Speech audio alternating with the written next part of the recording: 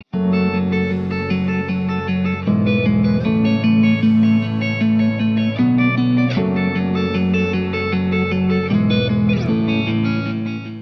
hello and welcome to the Dividend Cafe, brought to you this week from our studio here in Newport Beach. We've kicked off the month of June and, getting ready to call the first half of the year complete.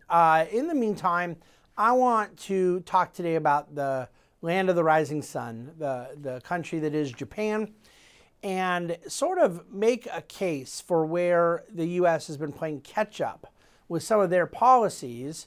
And there's a reason why we're doing this second, not first, why they were ahead of the game across the world in some of these things I'm going to be talking about, and talk about what it looks like for U.S. risk, U.S. opportunity going forward. The 1990s were a fascinating decade because essentially as you got into the late 80s and early 90s, there really was only one country on earth, and then this extended all through the decade, one developed country in particular, that was struggling with an asset bubble that had burst, and it was a massive bubble. You know, their stock market is still to this day not back to its high of December 1989.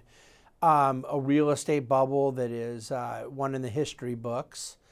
And that the byproduct of that bubble bursting was essentially a really radical debt deflation spiral that was happening in Japan. And yet, at the same time, the U.S. was at several years in the 90s running balanced budgets. I mean, their debt to GDP ratio was very low. You had really high real GDP growth in the U.S.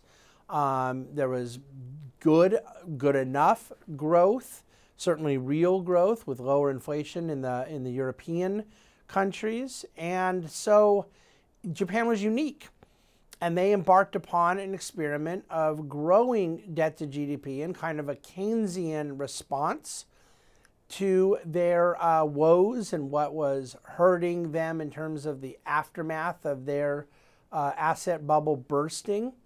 And at the same time, they then began a real radical period of monetary experimentation. And it was not until the U.S. Had its financial crisis, Europe was dragged into that, there was a significant buildup of sovereign debt in Europe, particularly at the time in Portugal, Italy, Greece, and Spain. It has certainly worsened in many other countries in the continent as well. But at the time, it was sort of a bifurcated thing between Germany and a lot of the periphery. So post '08, you ended up with kind of a shared economic diagnosis with England, with Europe, and with the United States, joining Japan and struggling through the hangover of excessive indebtedness and treating it with various forms of fiscal and monetary medicine. The result of which, I've made the argument over and over and over again, was downward pressure on bond yields. And there's a chart I want to put up right now showing the 10-year bond yield in the United States, in Japan. Over the last 5 years, it's essentially been at 0%. There's actually a period where it was negative for a little over a year. And what does that mean, a negative yield? It does mean what it sounds. It literally means that they were that lenders, people were loaning money at a loss for the right to lend money to Japan. The negative yield world has sort of ended, but it was many trillions of dollars between Japan and other economies in the 2015 to 2021 period. So Japan's 10-year yield, as you saw on the screen, was got as high right now about 0.4%, 0.4%, and it had been as low as 0.5 negative, but it stayed right at that 0% range for a long time. Now, by comparison, I want you to look at the chart here of the United States Treasury yield. This is going back, basically since I think I was in kindergarten, maybe first or second grade, about 42 years.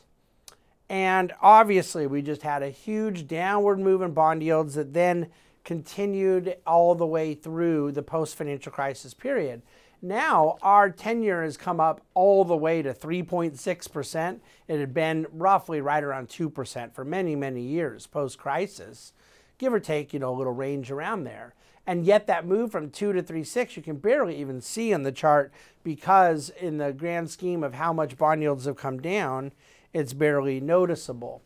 Well, I am fond of reminiscing of James Carville's powerful, profound, and insightful line many years ago that if he could ever be reincarnated, he wanted to come back as the bond market, and that the bond market had all this power and leverage and influence. And there's just no question that the bond market is sort of one of the most important signifiers of economic reality.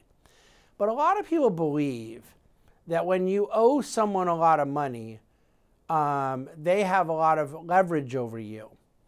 And yet, if you just think about it for a second and ignore one fact, which is about to be the only fact that matters, but if you ignore one fact, which is the need to borrow more money, if you're just simply talking about a borrower and a lender, and one person has all the money, they've borrowed it, and the other person has lent all the money, and they don't have recourse or recovery, who really has the leverage? The person who owes the money has the leverage because the person who is owed the money, there's very little they can do. So why do I say the bond market has all the power? Well, this is the operative, most profound thing I will say in Dividend Cafe today. The bond market is this powerful global entity because of the need to be borrowing more money. Whether it's municipal finance with states and counties and cities locally in the United States, whether it's sovereign countries, and even a lot of corporate borrowers, what have you, it's the fact that the bond holders have the leverage because the borrowers need to borrow more money, and so therefore you have to pay back or you're not going to get to go back and borrow more. The cycle will break, or your cost of capital, your cost of borrowing will skyrocket if you become a bad borrower. And this dependency, this global dependency, this multi-channel dependency on borrowing is what gives the bond market so much power, not the present balance sheet state of who has the assets and who has the liabilities. If it were just that fixed in time with no future borrowing need, the leverage would completely inverse. So what the bond market tells us is very important. Where that power lies is very important. But I want to point out that with the U.S. having about a 3.5% 10-year right now, it's been largely around 2%. Japan's was down around 0. There is another factor at play here. A really radically used, widely used, and effectively used metric that the Bank of Japan has used called yield curve control. And I was definitely anticipating that the United States Federal Reserve would go there out of the COVID moment.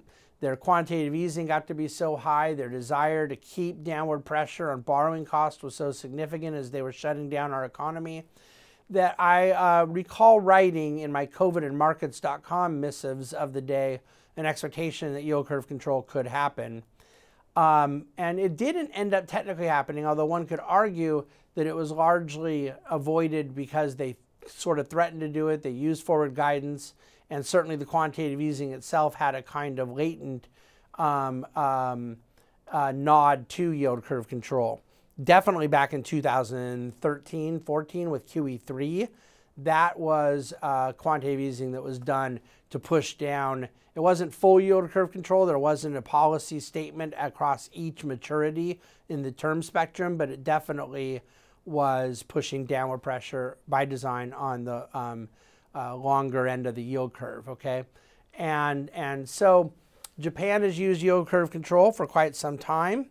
Japan has really become their bond market. There is two charts that we're going to put up that basically show you first that Japan's central bank is about 50%, and you can see who the other players are there, from insurance companies, other private investors, a little bit of foreign investors. There are other actors that are there, but Japan's become about 50% or so of their sovereign bond market. And then the second chart's quite extraordinary. You can just sort of see that there is this massive amount of debt issuance that is held by the Bank of Japan. So these bonds that come due in the future really are held by the Bank of Japan. And I think that the wider, much wider, almost triple percentage of ownership that Japanese debt, which has been bought by their own central bank, relative to the amount our own Fed has bought, where they represent about 20%, is a major difference at this time. And yield curve control is a major difference at this time. Yet both represent policy tools, the ability to expand the balance sheet even much further of the central bank and the ability to manipulate the cost of capital much further.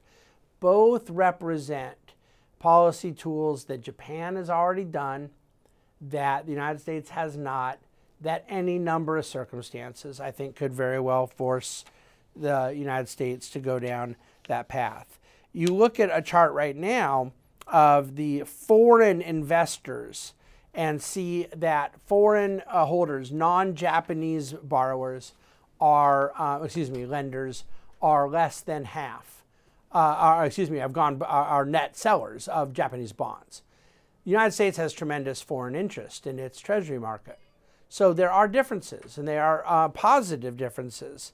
But again, there is sort of a cyclical problem here, where a government that borrows too much money needs very low rates on their debt.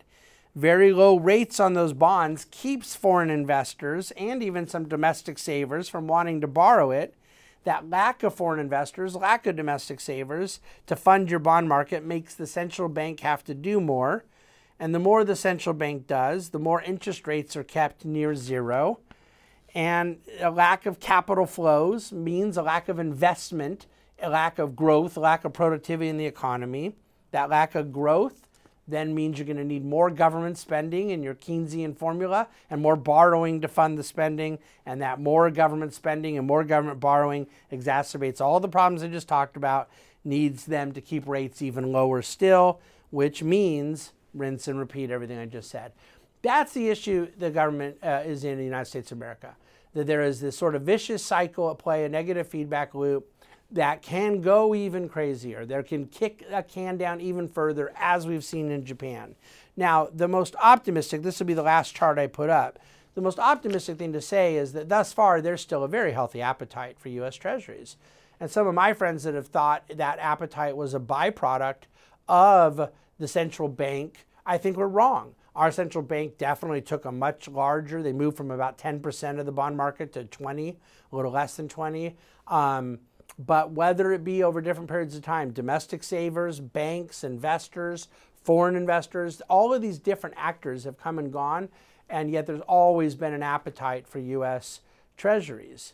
So can that end? Will that end? What will cause it to end? Will they go to yield curve control if it does? Will they do some mega, no pun intended, mega quantitative easing? Oh, I think they will. I think they will. I think that they've put themselves in a position where the only thing they can do to avoid a massive hangover is stay very, very intoxicated. And I don't know exactly how it plays out, timing or anything like that, but Japan has given us an awful lot to learn from. By the grace of God, the U.S. has not had to go down that exact path yet. Our demography and a lot of our economic circumstances are much different, have been different, but there's a trajectory here that matters. Excessive indebtedness is the one common ground from Japan to European Union to United States. That's a thing that we have to continue watching and understand in a modern historical and economic context. Thank you, as always, for listening to and watching the Dividend Cafe. Please read the Dividend Cafe. The charts will be up there, and we'll look forward to seeing you again next week. Take care.